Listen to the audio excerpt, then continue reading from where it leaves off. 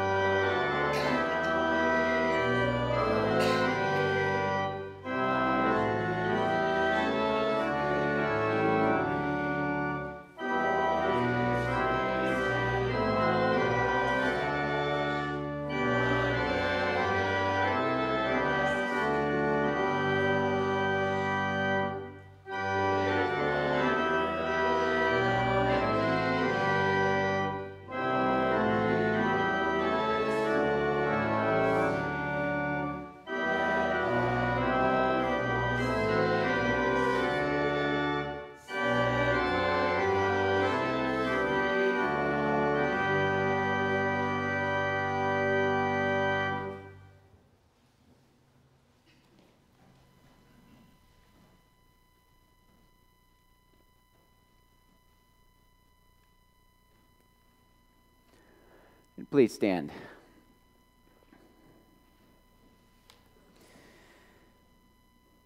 In the name of the Father, and of the Son, and of the Holy Spirit. If we say we have no sin, we deceive ourselves, and the truth is not in us.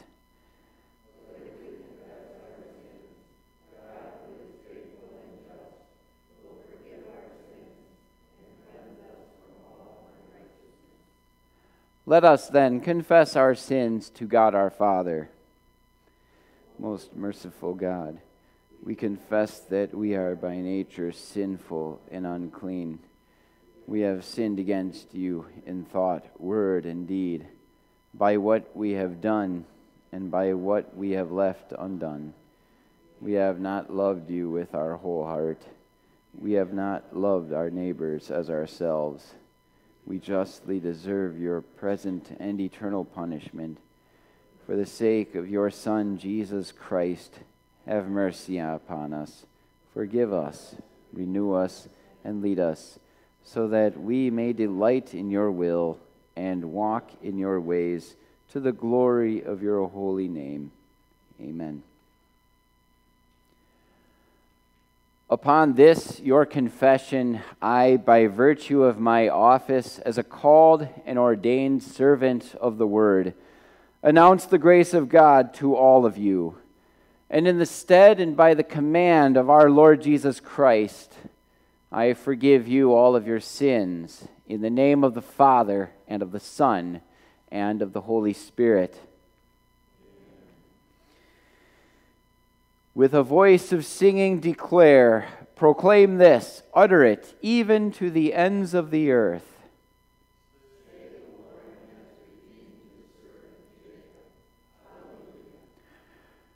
O you who hear prayer, to you all flesh will come.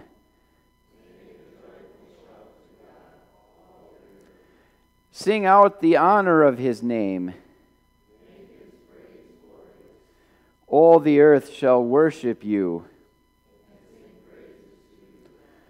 Glory be to the Father, and to the Son, and to the Holy Ghost, as it was in the beginning, is now, and ever shall be, world without end.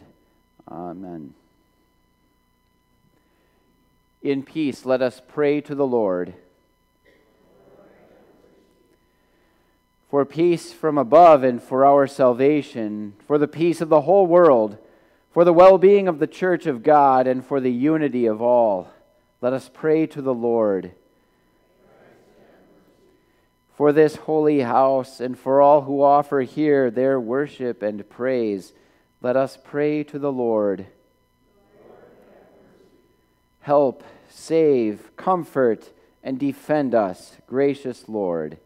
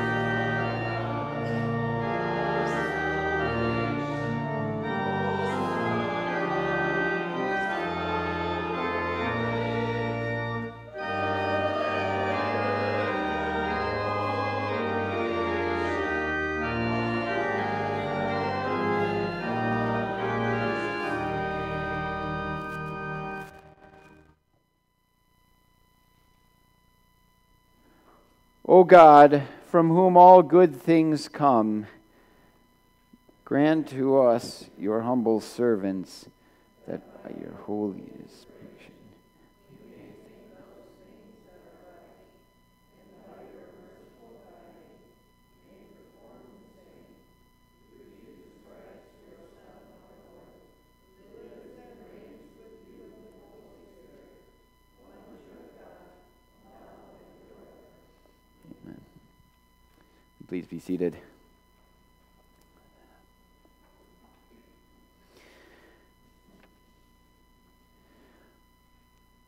The first scripture reading for our focus this sixth Sunday of Easter is taken from Jeremiah chapter 29, beginning at the 11th verse.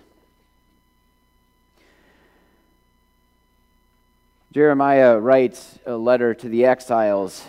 In it he writes, "For I know the plans I have for you, declares the Lord, plans to prosper you and not to harm you, plans to give you hope and a future. Then you will call upon me and come and pray to me, and I will listen to you. You will seek me and find me when you seek me with all your heart. I will be found by you, declares the Lord, and will bring you back from captivity. I will gather you from all the nations and places where I have banished you, declares the Lord, and will bring you back to the place from which I carried you into exile. This is the word of the Lord.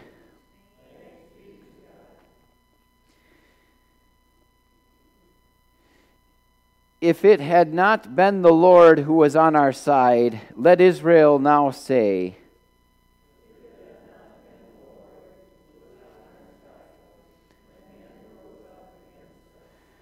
then they would have swallowed us alive when their wrath was kindled against us. Blessed be the Lord, who has not given us as prey to their teeth.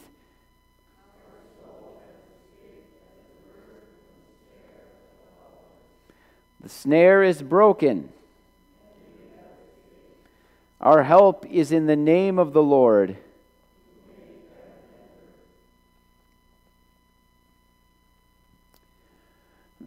The second lesson is taken from the Epistle of James, chapter 1, beginning at verse 22.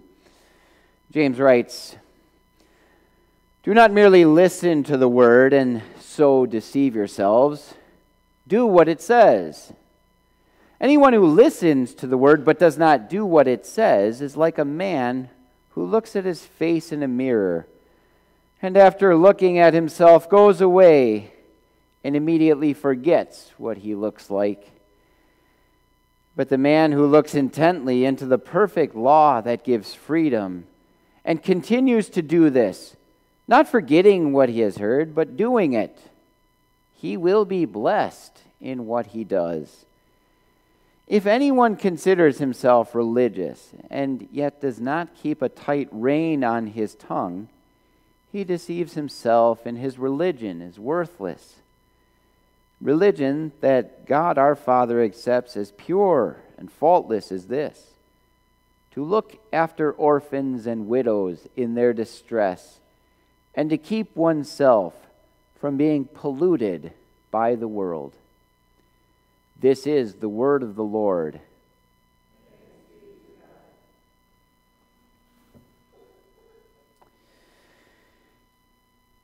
I was glad when they said unto me, "Let us go into the house of the Lord."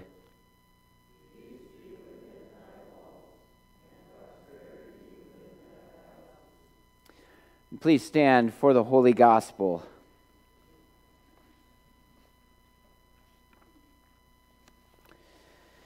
The Holy Gospel appointed for the 6th Sunday of Easter, according to John chapter 16, we begin at the 23rd verse. Jesus says, "In that day you will no longer ask me anything. I tell you the truth, my Father will give you whatever you ask in my name. Until now you have not asked me for anything in my name. Ask, and you will receive, and your joy will be complete.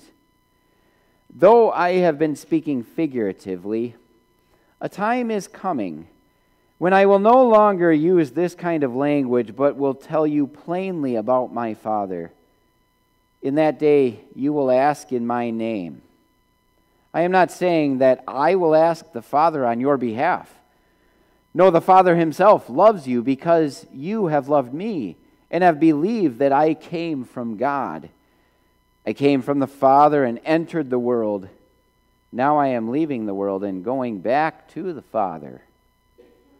Then Jesus' disciples said, "Now you are speaking clearly and without figures of speech. Now we can see that you know all things and that you do not even need to have anyone ask you questions.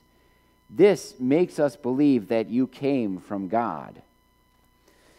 This is the word of the Lord.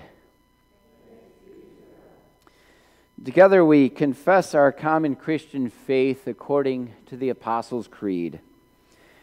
I believe in God, the Father Almighty, maker of heaven and earth, and in Jesus Christ, his only Son, our Lord, who was conceived by the Holy Ghost, born of the Virgin Mary, suffered under Pontius Pilate, was crucified, dead, and buried. He descended into hell. The third day he rose again from the dead. He ascended into heaven, and sitteth on the right hand of God the Father Almighty. From thence he shall come to judge the quick and the dead. I believe in the Holy Ghost, the holy Christian church, the communion of saints, the forgiveness of sins, the resurrection of the body, and the life everlasting. Amen. You may be seated for the hymn. We sing hymn 486, the first three stanzas.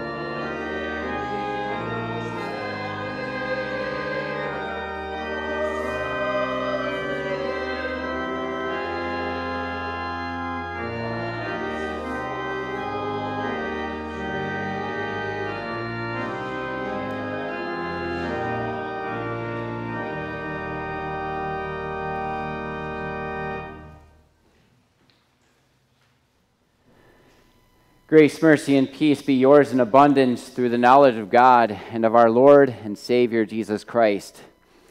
The word of God for our meditation this morning, dear brothers and sisters in Christ, is taken from John chapter 13, beginning at verse 31.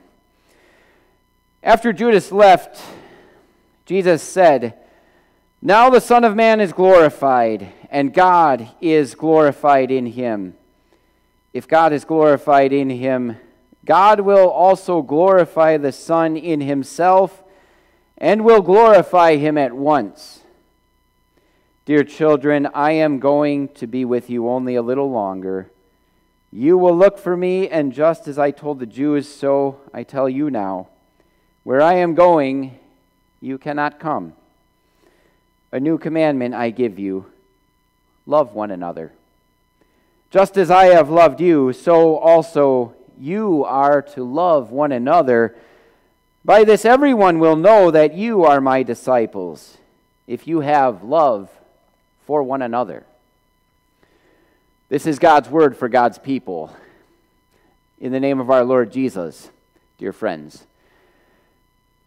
People are pretty good at identifications of other people, right? We take one little aspect of a person and we try to figure out on that basis something about that person, maybe even sum that person up, at least in our own mind. Sometimes this can be kind of effective. Sometimes we do it pretty miserably, but nonetheless, we like to characterize people in certain fashions and kind of categorize them. For example, just consider how many different professions you can identify simply by looking at a person and seeing what they're wearing. You know, you see the scrubs that a person might be wearing, you think, looks like a nurse to me. Or you look at the lab coat and the stethoscope around the neck and you say, that's a doctor, it's a physician. You see maybe the coveralls, the dark gray coveralls or blue coveralls and gloves, and you say, probably a garbage man or something like that, or the blue collar or gray collared shirt with the embroidered name, and you say that he probably works, a car mechanic or something like that, especially if you have the rough hands that are oil stained.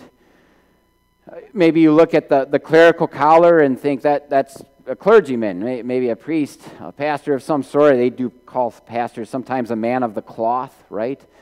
Or you look at people who protect and serve, like a police officer. Out in the community, they wear a uniform, and you know immediately that looks like a police officer or a fireman, for example. And even within branches of the military, you can tell that's a serviceman, and even distinguish one branch of the military from another depending on the uniform that they wear. In the same way, when you have people from out of town, you can usually size them up pretty easily, maybe by their dress, maybe by how they carry themselves, by how they talk. And you can immediately say, well, you're not from around here, are you? And all the more if it's a person not simply from out of state, but from another country. And maybe you can even place the accent and say this or that state, or maybe this European country or that, right? The question for us this morning is, how do you identify a Christian?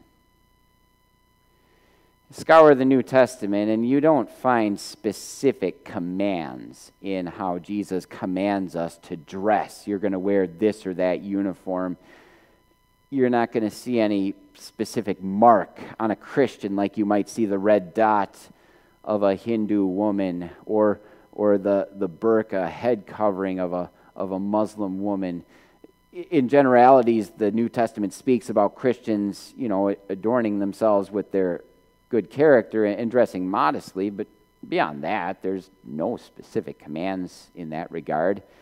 And when you consider that the Christian church is going to be made up of people from every land and language and tongue and nation and people under heaven, it's going to be a whole broad array, and they're pretty well going to be people who blend in with the community and look most like everybody else. But Jesus gives you the identifying marker of his disciples in the words we heard from John chapter 13 when he says, "By this all people will know that you are my disciples, if you love one another. As I have loved you, so you are to love one another." And this love that characterizes Christians is first and foremost a love that we see God showering first upon us, and then that we reflect out into the world. As we look at John chapter 13, we maybe find it unusual. You ever think about this? You go through the Easter season, the whole season of Easter, these 50 days from Easter to Pentecost, and we're drawing close to the end of it. And the way the readings from Scripture play out is maybe somewhat unusual. At the beginning weeks, it makes sense. Easter Sunday, you're always there at the empty tomb. You're hearing the message of the angels. He's not here, he's risen.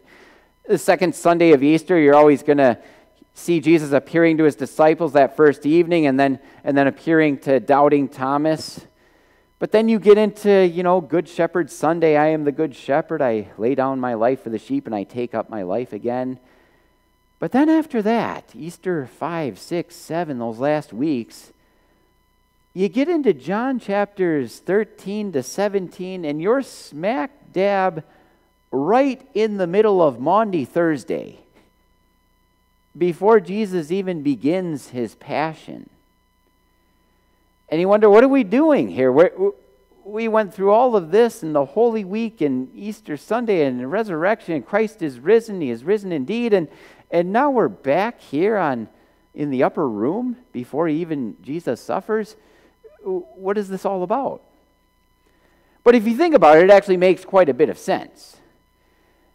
This is the moment where this is really Jesus' last moment of teaching with his disciples. The last real time he's going to have to spend and instruct them and prepare them for what is to happen after his suffering and death and resurrection, how life is going to be. See, you get the sense with all of Jesus' resurrection appearances to his disciples, and there were several, that he never really hung around that long, that he wasn't giving his disciples more full and thorough instruction and teaching. You don't have any long discourses of Jesus from after his resurrection. This is kind of Jesus' last moment and time with his disciples to tell them what they need to know to be prepared, not only for his upcoming passion, but for life after his resurrection. And to that point, these words in John chapters 13 to 17 become all the more practical for us, because a lot of it is Jesus' instruction for this is how Jesus' believers, his people, are going to conduct themselves in the Easter reality, in the very ongoing reality that our Savior Jesus is risen from the dead. And we live now and forever as Easter Christians in that joy and confidence of the resurrection.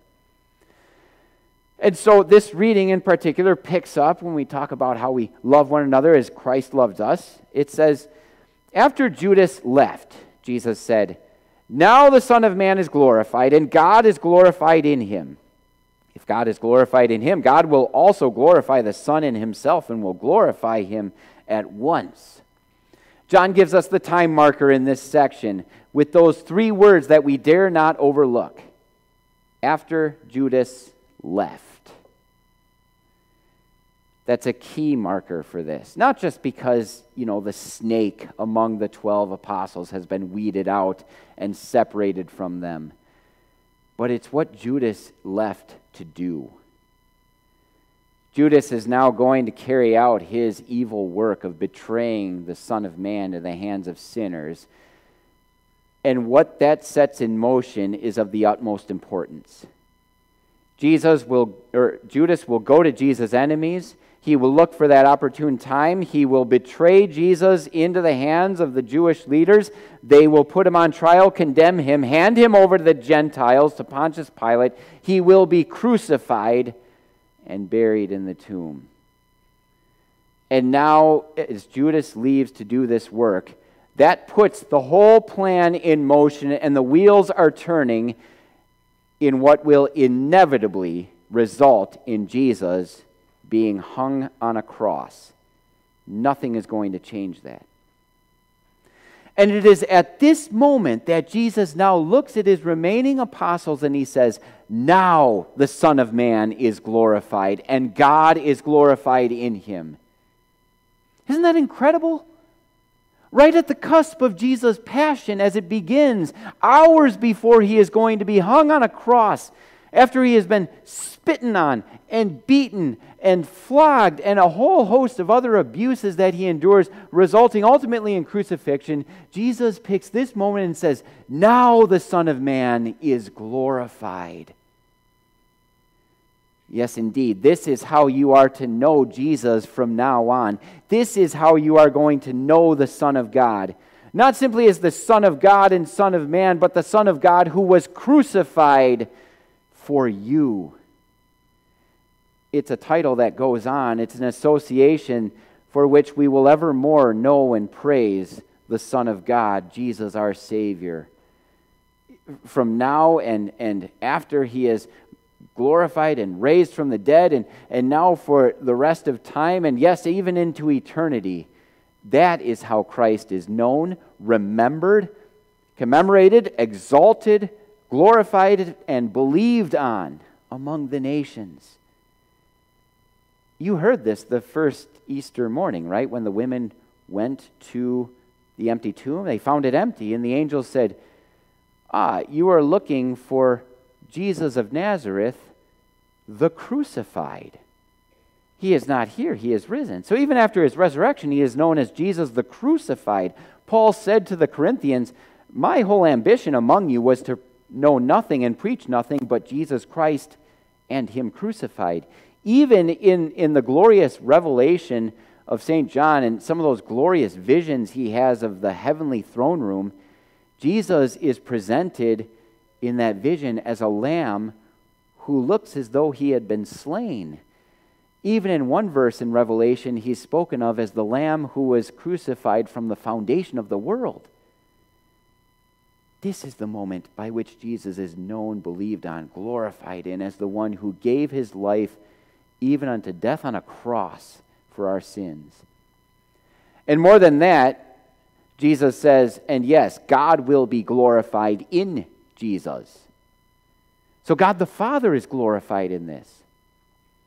Now you might think God the Father is already worthy of all glory and honor and power all by himself. He's God. He's almighty, as is Jesus Christ. So how is he glorified now in his Son going to the cross? Well, again, here too, this is God the Father saying this is the defining moment. This is how you're going to know me and call upon me as your heavenly Father. See, we often think of Jesus going to the cross as being driven and motivated by his love for us. And that is absolutely true. Absolutely, Jesus Christ loved us and gave his life for us to save us, deliver us from sin and death and the powers of hell, and give us eternal life. And that certainly drove him and held him to the cross to lay down his life for us. But don't lose sight of the fact that first and foremost, the reason Jesus went to the cross is out of love to his heavenly Father. How many times throughout John's gospel do you hear Jesus talk about coming to do the will of my Father, doing the will of him who sent me, and carrying that plan on to completion? And this was the plan. What unfolds for the next hours on Thursday and that first Good Friday were not a series of unfortunate events completely out of Jesus' hands. This was the plan from eternity.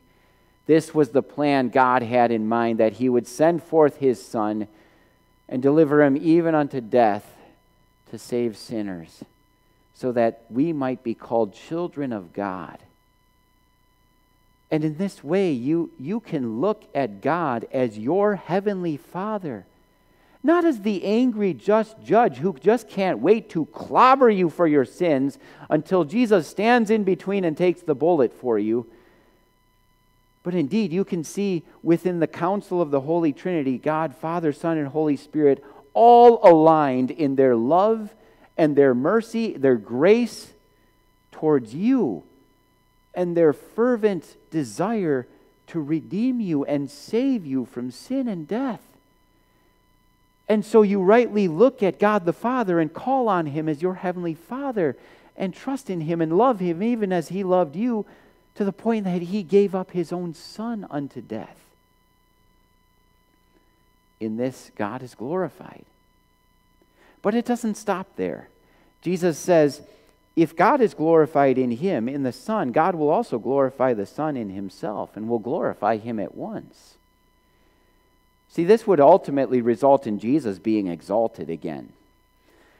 One thing I think we don't often associate with crucifixion so much is the shame of it. See, in America, we're not such a shame-honor type of culture. Many cultures around the world are still a shame-honor culture. In Bible times they were. We're not as much. And so we kind of lose sight of this aspect of crucifixion. We tend to visualize the agony of it, the physical suffering of it, which it absolutely was agonizing. But as you read through the gospel accounts of Jesus' passion, it seems to be very, well, not so wordy when it comes to the agony and the physical grief of it. They speak very matter-of-factly and straightforward without embellishing all the details. And Pilate had him flogged. And they wove a crown of thorns together and put it on his head. And there they crucified him. In such simple language.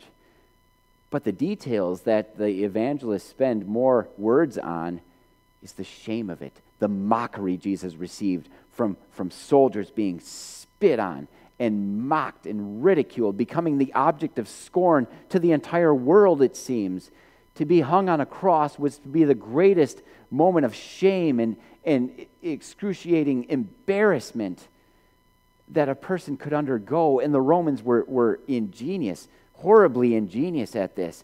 They would string these men up, these poor crucifixion victims, and line them along the well-traveled portions of the Roman Empire with the notice there, so that even complete strangers who traveled the road could look at the agony and the shame of that person stripped naked, read the notice and say, I don't know this person, but he's getting whatever he deserves. That's how it would have appeared to everyone else who saw Jesus on the cross. You who are going to destroy the temple and rebuild it in 3 days, save yourself and us. Let's see you come down now from the cross. And people who knew him and people who perhaps didn't know him, yeah, if you are the Christ, prove it. You better show it now. And even these two crucifixion victims, the thieves crucified with them for a time, can't help themselves. Yeah, if you are the Christ, save yourself, and while you're at it, save us too. And that's how Jesus dies and is buried, as one who's crucified. If it ends there in the tomb, then Jesus is the greatest fraud there ever was. He is proven to be a liar, a false Christ, and no Savior at all. And God the Father would not have that stand for his beloved Son. He would glorify his Son and glorify him at once, so that what took place in Jesus' death on Good Friday would have to necessarily result in Jesus rising from the dead on the third day. You can never have Good Friday without Easter Sunday. You can never have Jesus' deepest humiliation without his greatest exaltation. You could never have Jesus ascending back to the right hand of glory, the Father's right hand in heaven, without first coming down to earth. You cannot have Jesus laid in a tomb dead without also him bursting victoriously from the tomb, alive and risen. Jesus says, in this the Son will be glorified, and God will glorify him at once. It's as though the whole plan of salvation, it was already a completed, done deal in God's mind. Not one part of it would happen without all the rest of it necessarily taking place. And Jesus speaks in these terms. You could rightly translate these verses. Now the Son of Man was glorified, and God was glorified in him, as though it's already a done deal. It's an accomplished fact in God's mind from all eternity. And now Jesus is just going to carry it out. So we see rightly that God is the one who has loved us, who has poured out his grace, his undeserved love on sinners. And in this, Jesus says, now this is how people are going to know you're my disciples. Because I'm not going to be with you anymore as I was before. People aren't going to see you hanging around me all the time constantly and know you're my disciples that way. He says, a new command I give you. Love one another. As I have loved you, so you are to love one another. In a sense, this isn't exactly a new command. In the Old Testament, you already have the command to love your neighbor as yourself. But what Jesus is giving here that is a new command, this love now has a face. This type of love has a particular event that you can look at and point to, and you can proclaim Jesus and say, that is love. And he says, this is the kind of love by which people will know you're my disciples. If you love one another. And Jesus isn't even talking about love your enemies and pray for those who persecute you, though that's part of it. That's still part of Jesus' command. Here he's primarily talking about loving fellow Christians. Well, that should be easy enough, right? That should be the easiest type of love that we give. But sadly not. You see, it is very often in the people we are most familiar with, the people we spend the most time with, the people we should love the most, that we tend to take the most for granted, and yes, be the most unloving and uncharitable towards. There is within each and every one of us, even after we come to faith, this sinister, sinful flesh that is so curved inward on itself, all we can think about is ourselves. We are utterly selfish to the core, self-seeking, self-interested, and even in our most selfless works, tend to, in the back of our minds, think about, well, what am I getting out of this in the short term or the long term? How can I angle this to benefit me? We become so self-absorbed. We always want our way. We want things to be how we want them to be, and we think the church of God is our own place where things ought to be how I think they should be, rather than it being the church of Christ. What a horrible, wretched thing it is when the world is looking at how Christians treat one another and scratch their heads and say, that's what Jesus' disciples are all about. You can hear the horror stories of churches that are divided over such trivial things as putting a new carpet and what color the carpet should be. You can see sometimes Christians taking each other to court and bringing lawsuits against one another. There was one notable case some years ago where the local community saw this happen at a church torn apart completely, and with derision writes this article when they report the events with the headline, "See how they love one another." And we rightly look at ourselves and say, yes, still even redeemed and loved by God, still sinful to the core, selfish to the core. And as much as we see this as an encouragement to love one another, we see this word of Jesus as an indictment, a condemnation. Say, how can I love like that? We need to be made new, entirely different, transformed from the inside out, from the heart to the outside. Dear friends, this is exactly what the love and grace of God does for us. Before it becomes an example we follow, something we look at and say, okay, now I need to do something like that. Jesus' grace, God's love for you, is something that is transformative. It is for you. Jesus did this not to simply give you an example to follow, a path to walk. He says, I do this for you.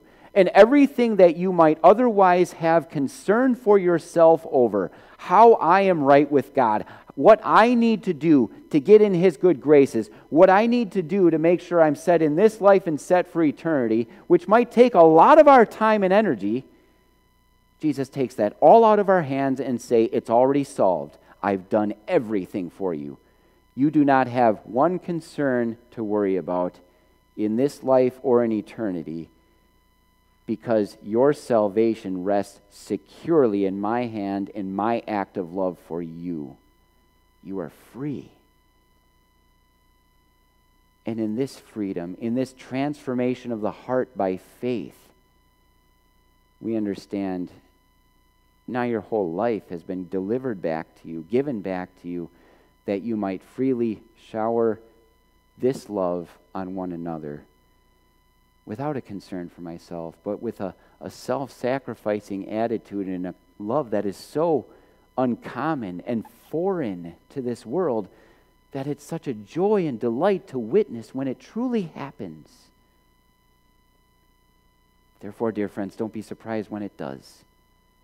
When as God's baptized children, He does transform you and make you new and make you to look more and more like Himself, being ever conformed to His likeness and being transformed from glory into glory. And even as you'll spend eternity with Him in heaven, perfectly loving one another and perfectly serving Him, that you might start to see glimpses and signs of it already here on earth, an uncommon love that this world doesn't know or understand. And then in self-sacrificing love based on the grace of God for you, you love one another and put each other first in your lives, your needs, your wants, ahead of my own priorities and desires. That's how the world will know you're His disciples. That's how they'll identify you. And what a beautiful sight that is, dear friends, when you love one another. Amen. And please stand. Now may the peace of God, which goes beyond all understanding, guard your hearts and your minds through faith in Christ Jesus. Amen. Join to sing the offertory, Create in Me.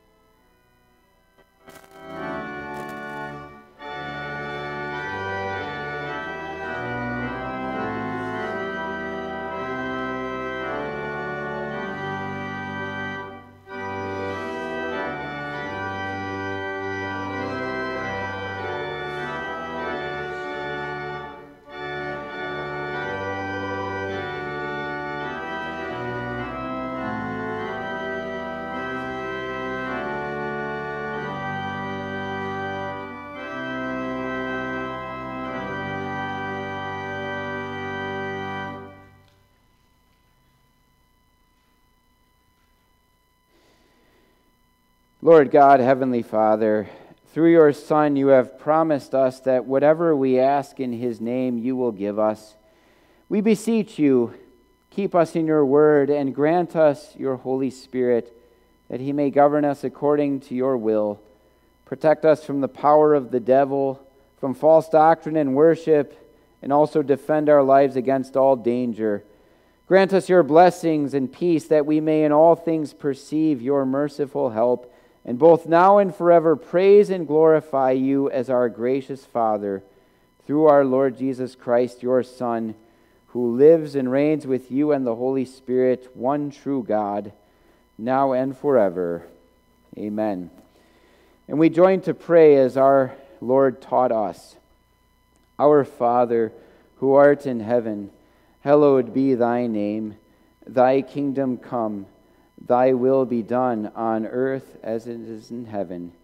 Give us this day our daily bread, and forgive us our trespasses, as we forgive those who trespass against us. And lead us not into temptation, but deliver us from evil. For thine is the kingdom, and the power, and the glory, forever and ever. Amen. The Lord bless you and keep you. The Lord make his face shine upon you and be gracious to you. The Lord lift his countenance upon you and give you peace. Amen. Amen. Amen. You may be seated for the closing hymn. We will sing hymn 385. Hymn 385.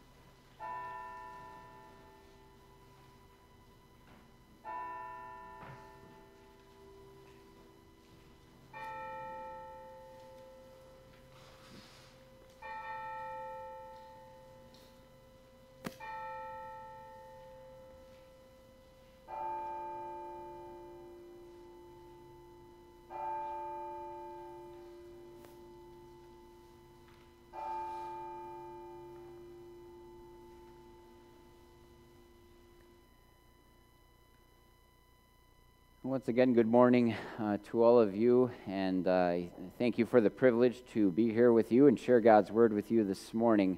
Again, I'm Pastor Joel Nauman, serving at St. Mark here in Eau Claire, filling in for Pastor Hamilton this morning.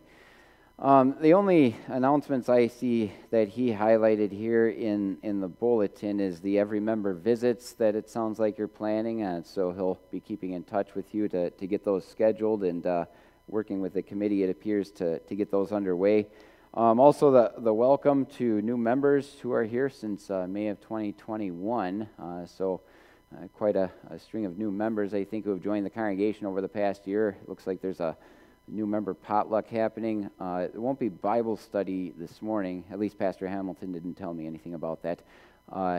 But Sunday school, I think, will go as planned, and so it might consider it a bit of an early fellowship time, and perhaps early potluck for that. But once again, I wish you the Lord's richest blessings here and in the week ahead as you go out and serve in His kingdom. I'll greet you in the back.